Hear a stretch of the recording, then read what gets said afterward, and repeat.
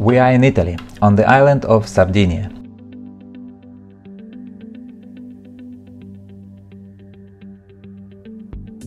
Some notes it as a place for luxury holidays of Russian oligarchs and Berlusconi villas, some at the site of ancient nuraks and the battlefield of the Mediterranean empires. Some just believes that this is a place where sardines are caught. By the way, the name of the island was earlier than the name of the fish and has Greek roots. And we have found here plastic recycler. Ecoplastar company is the only plastic recycler on the island. Hence, its business strategy, as far as possible to maximize a closed recycling technological loop. First, let's see what is being recycled. Almost all types of plastic waste are recycled except PET. Waste management companies apparently ship PET to some recyclers on the mainland. Obviously, there is some agricultural specific. This is HDP pipes. This is LDP covering agricultural film. This is packaging LDP film from all warehouses, supermarkets and industrial facilities on the island. This is PP woven bags.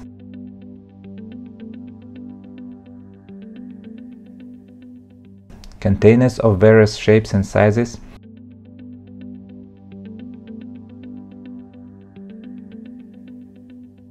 Fuel tanks.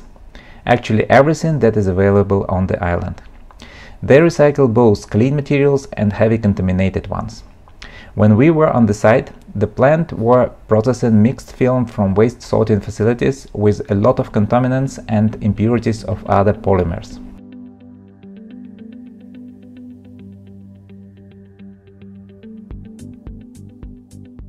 The recycling process starts here, outside, thanks to the weather conditions of the resort island.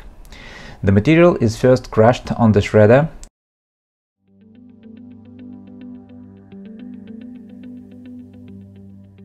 Then it goes into the centrifuge. Next to the pre-flotation tank.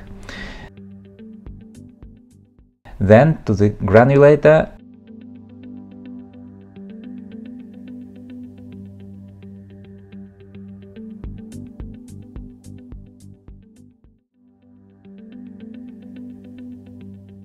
After crushing in granulate, it goes to another sink float tank.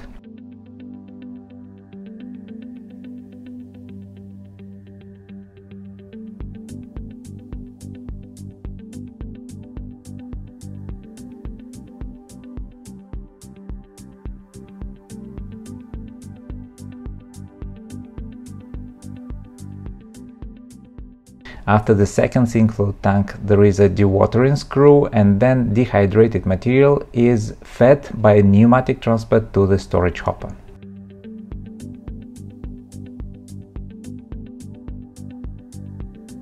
Raw materials are really very complicated for recycling. It's dirty and most importantly is a mixture of different polymers. They process mixtures of HDP, LDP, PP films and rigid plastics. Also, they process mix of PP, fruit craze mixing with PP woven bags, for example. This is a storage hopper for the washed flakes after washing line. Washed raw materials are supplied here by pneumatic transport and dosed into the agglomerator. Not often in Europe you will find agglomerators these days, but here is just such a case. Agglomerator is a big one, with motor capacity up to 400 kilowatts. As always, in such cases, an operator is assigned to the machine and cook the agglomerate. And here is the wastewater treatment plant. Obviously, not too much fresh water is available on the island, and the washing water is circulating in the process. As you can see, it's not cleaned to transparent, but just enough to satisfy the subsequent processing. Everything looks rather simple and cheap, but nevertheless about 800,000 euros were paid for the washing line and wastewater treatment plant.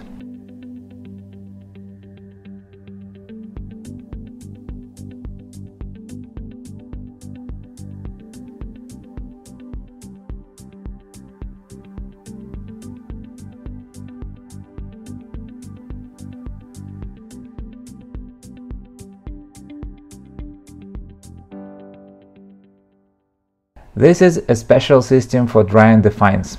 Many recyclers very soon encounter this problem and are looking for the solution. In fact, fines are just finely chopped film pieces. Unfortunately, they are still with a lot of paper, dirt and moisture. When our Sardinian colleagues faced this problem, they invented such a thing. How it works, we leave to your judgment. We show it same as we ourselves observed it. In the comments, you can write your guesses how it works.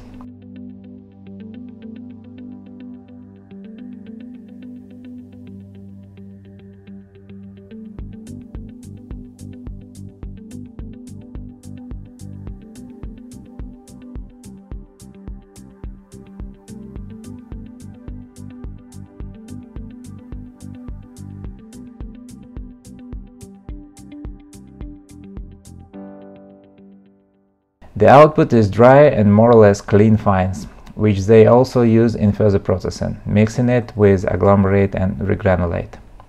Sometimes it even turns out such a clean, but it depends more on the input material, of course. Now we are in the workshop for the production of fruit trays. Part of the agglomerate and regrind is pelletized on a Teknova extruder. Some pellets are sold to third parties, some are used for the own production of fruits and vegetable trays. For trays injection molding machines, they always try to use agglomerate or regrind, not pellets, because pellets extrusion is energy consuming and the company strives to maximum use its semi-finished products first. According to the manager, they produce up to 25,000 trays per day, which, with the weight of one tray 1.4 kg, can amount up to 1,000 tons of recycling per month. A good amount, but most likely they cannot process such a big volume of waste plastic on the washing line that we saw. Another big question is whether there is such a volume of waste LDP, HDP and PP on the island.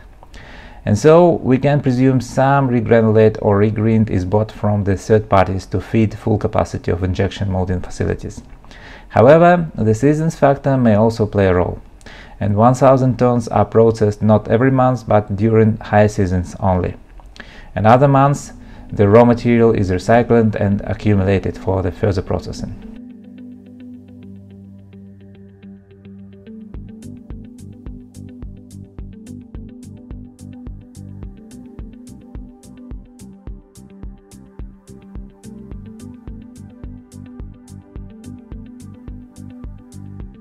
In general, in the end, we can conclude that we saw an example of closed-loop circular business model.